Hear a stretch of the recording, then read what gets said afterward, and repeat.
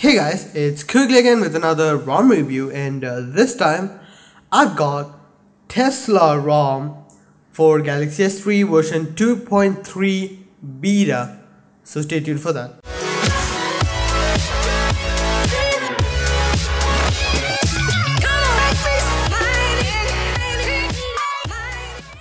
So guys, this time I've got a very interesting ROM. It's called a Tesla ROM from Team Validus, who gave us Validus ROMs and stuff like that.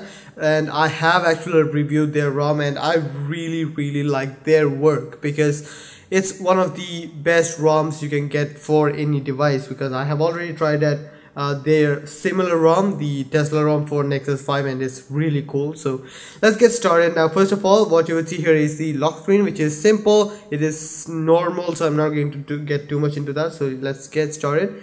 In the settings panel, you can see there are a lot of options in here, and it is Tesla ROM, so you can have that. There's also a OTA updater here, which will check for it, but last version is not unknown, and I'm not really sure why that is. So it is there, so it's cool.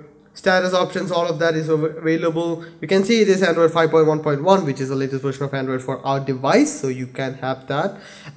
It is a Tesla high voltage 2.3. This is the release date, and it's been some time, but this is a really great ROM. It is running CM sources, and it works.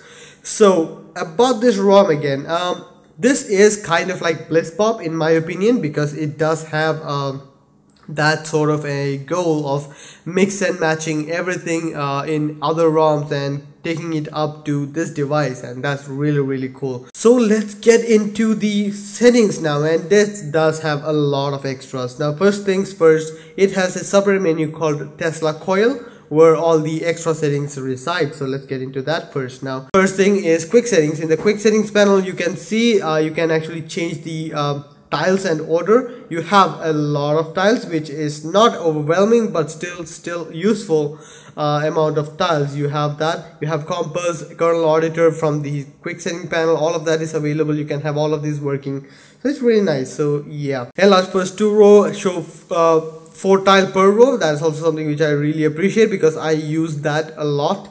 Show brightness slider. If you are using the slide to change the brightness of the status bar, you can actually disable the slider in the quick setting panel, which I personally do because I get more realistic for my tiles, so that's really nice. You also have QS general, like QS pull down, QS quick setting pull down from left or right, small pull down if there is a notification or not. Custom header images, which is pretty cool. You can see the header image is custom, and it does change according to the time of the day, so that is really nice. Show weather in the notification panel, all of that is available. Status bar option. In the status bar option, you can see clock and date options are available. You can actually change everything. You can even change the clock font style, which is becoming a rarity in some of them. I like condensed font because of that it looks better, I guess. Battery status style, you can actually change to dotted circle, icon landscape, icon portrait, all of that is available. You can change that. Battery percentage inside the icon, outside the icon is also available. Tesla logo on the status bar, so you can see the Tesla logo is now available in the status bar, which is really cool. Carrier label, battery bar option, it does have battery bar. You can actually enable that the top, sides, bottom, all of that. Notification trigger, brightness control by sliding across the status bar is also available, so you can actually use that. Double tap to sleep, network traffic, breathing notification is something which I really liked because it does give you a lot of stuff, so that's really nice. And again, I am okay, if any developer is listening to me, please remove this broadcaster, cell broadcaster app, because it's nothing but a scam, Twitter, whatever it is right now. So it's really unuseful. It's really annoying. So yeah. Navigation bar option, you can actually disable the hardware buttons and enable the custom navigation buttons, so that's also available. So you can, this will now be disabled, so you can have that. Overflow buttons, you can actually bind each and every hardware button to custom keys, so that you can actually customize everything there. Navigation bar, you can enable navigation bar and double tap that to sleep also. That is something which I use every time in my Nexus 5. That is really cool. Show arrows while typing, arrows will come up in the navigation bar whenever you're typing. That's also a really useful feature. Navigation rings, slim dim is also a really cool feature. It will dim the navigation bar lights after some time, as you have just seen, so it does work out. Slim Pi is something available which I really appreciate. Slim Pi is a really useful feature, and it can give you a lot of screen estate. If you use this one, I would suggest you use this Slim Pi rather than that one, because it makes more sense, I guess. So it does work out really nice. Global menu is the power button menu. You can actually add a lot of stuff here, like all of these, lock now, screen recorder even, and a custom app even to the global menu, which is this one. So that's really nice. Animation control. In the animation control window, you can actually change everything regarding this device, so that like toast animation, you can actually change that. List view animation, system animation, you can change everything from window opening to closing to everything. So, and also you have toast icon, which will give you a icon of the app which launched the toast, so you can understand from where the toast is coming from. So that's really nice. Recent app panel. In the recent app panel, you can actually change it to the recent app panel. Normal one is like this one, which is the USB one. You can actually change it to slim style, so it will be on the side. You can actually have a lot of options for this one. I have actually used this and I found it to be useful, but personally for me it's nothing special, but I really like it. You can actually have show on the left edge rather than the right edge, show topmost task, also panel color, sidebar also you can enable, and that is really cool. You can have that, so that's really nice. So in the stock recent panel, you can actually have shake to clear, which is really cool. I mean, it's more of a gimmick, and I'm not really sure how many people will be using that to clear your tasks, but it is there and it does work, so that's cool and all. So yeah, something I noticed about clear all recent button location in Tesla ROMs, even in my S3 and also in the Nexus, is that the clear all button, when you go for the AOSP style one, the clear all button interferes with your navigation bar, which is not a very cool thing. I mean, come on, I cannot press this button without pressing the navigation button, and that's not how it should be. And in the Nexus 5, that is really weird, and I will be making a video about for the Nexus 5, so I'll talk more about that later. Here it's not a much big deal. If you are going to use a navigation bar, that may be a big deal. So yeah, I think that's a bug, but it's there. So yeah, app circle bar sidebar is also available. You can actually enable app sidebar and have well, this is a circle bar rather than a sidebar, so you can have important apps there, and it does work out. So it's screen recorder settings. Now it does have a built-in screen recorder, so you can actually change the settings of it. You can actually select the resolution and the bit rate, which does make a lot of changes to your way of recording. Lower bit rate is faster, so yeah.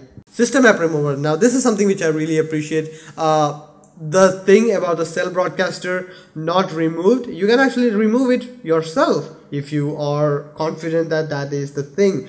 Again, this thing can break your device and break how you use your device, so be careful with it. It is good for people who know what they're doing, but as normally how it is, if you know what you're doing, you probably will have titanium backup, and you can just use titanium backup for that. So yeah, that is it in the Tesla coil settings. Let's go to kernel auditor, which is an app, which is a third-party app you can use to change various stuff like CPU usage. You can actually disable cores and keep it running only on one core, but again, it will ramp up and down depending on the use case scenario. If you are using a lot of stuff, then it will enable those cores to get the power required. So yeah, in the lock screen setting, you have a few options like shortcuts, lock screen shortcuts, which are the custom shortcuts in the middle of the screen, which you can long press or double tap to launch, which is really nice if you are using that.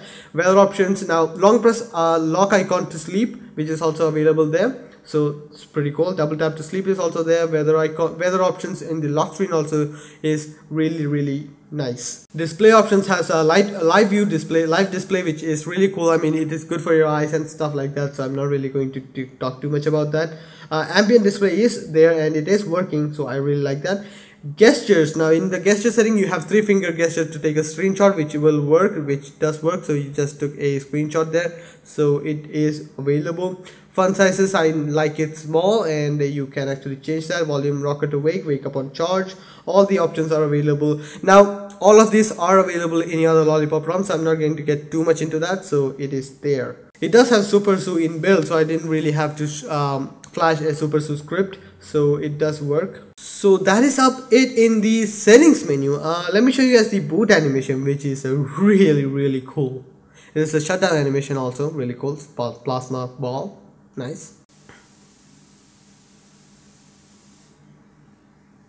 There is the boot animation, which was awesome. I mean, it's electric, right? Now let's get into the apps with which it comes. So you can see it does come with all the important ones like Messenger and camera and all that. AnTuTu Benchmark is something which I had to install. It comes with a proprietary search, which is a replacement for Google search, or it's the old version of Google search, so it is there. And rest of them are normal CM stuff, so I'm not going to get too much into that. Let's get into the AnTuTu benchmark score, which is pretty cool. I really like that one.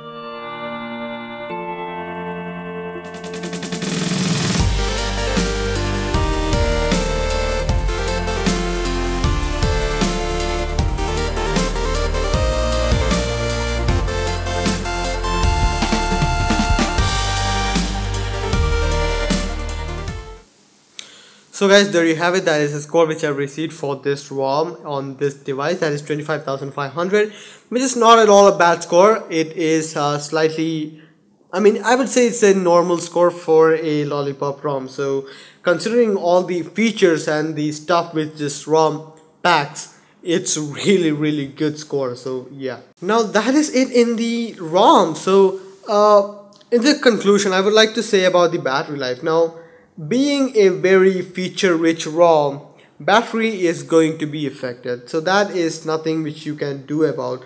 But you can see it's not a very bad scenario either. You can see that the phone was having a bit of a drain here when I was doing nothing. But still there are wake lock issues. But as I've said, this does have a lot of features working in the background, so it's going to have a bit of a drain whether you like it or not. So it's just there.